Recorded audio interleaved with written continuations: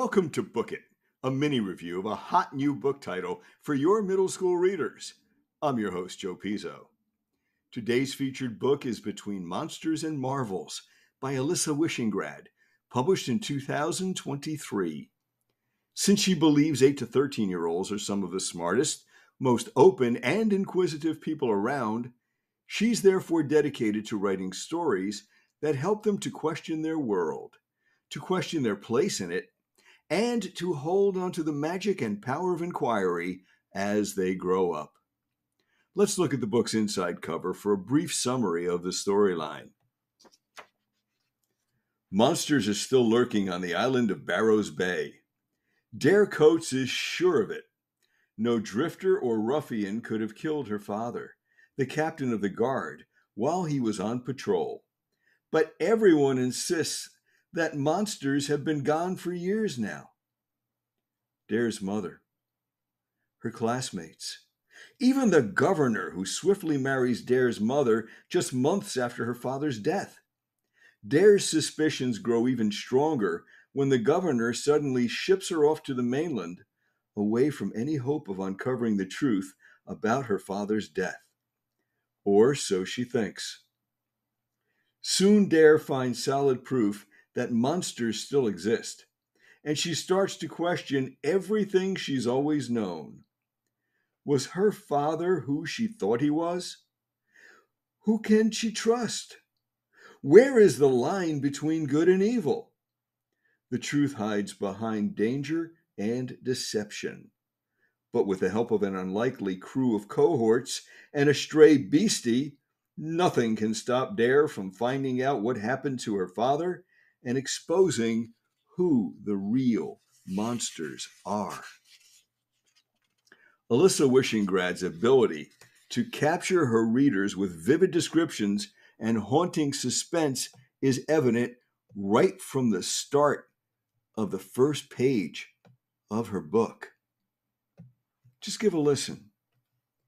Chapter 1, An Awful Girl. Dare Coates was an awful girl. Everyone on Barrows Bay said so. The adults, hiding behind satin-gloved hands, whispered it through tight-lipped sneers. But the children said it out loud, every chance they got. On the streets, in class, and they were saying it now as Dare stalked out of the schoolhouse. She didn't even want to be in that pathetic Founders' Day pageant, let alone play the monster. But then she'd be condemned to repeating the entire year's lessons under the schoolmarm's tutelage. There was awful, and then there was the unbearable. Dare tried to lose Francis Cooper and the rest of the class as they trailed after her, slinging taunts and teases all the way through the center of town. She wound past the shops, around the gazebo on the village green, and even into the middle of the street, hoping to ditch them among the passing carriages and wagons. And still she made no effort to conceal that her stockings were torn, her hair a tangle of knots, and the left sleeve of her favorite dress was ripped wide open. Instead, she kept her gaze pegged dead ahead and her upper lip fixed in a snarl, a warning to passers-by to steer clear. It had always been easy enough to ignore them when they teased her that her hair wasn't done in the latest style, for rescuing a spider from a certain death at the hands of one of the boys, or for having no shame about speaking her mind. In fact, she went out of her way to be a walking affront to everything the good people of Barrows Bay valued: beauty, conformity, and the sparkle of wealth. She was happy to be a thorn bush among the lilies, for even the sharpest thorns serve a purpose.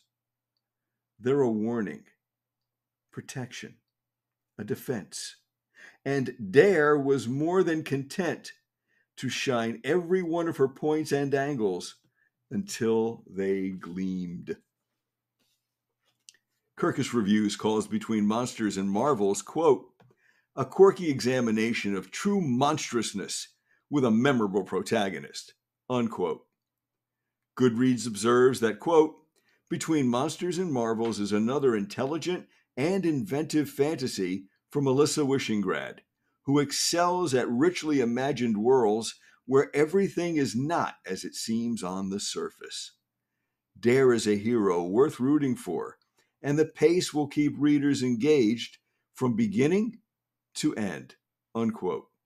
Publishers Weekly notes that Wishingrad's, quote, bouncy prose builds toward an engaging and optimistic exploration of how power and privilege can be wielded for both good and bad, as observed by one take charge heroine who seeks to define her place in the world.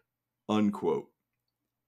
Between Monsters and Marvels is a tale that the author of Long Lost, Jacqueline West, sees as, quote, a twisty, crafty, creepy tale with a wonderfully warm heart, unquote. So, for a book that features a quirky, edgy main character who begins to question everything she knows, Between Monsters and Marvels by Alysa Wishingrad is a wonderful choice. For Book It, a mini review of a hot new book title for your middle school readers, I'm your host, Joe Pizzo. Have a wonderful day.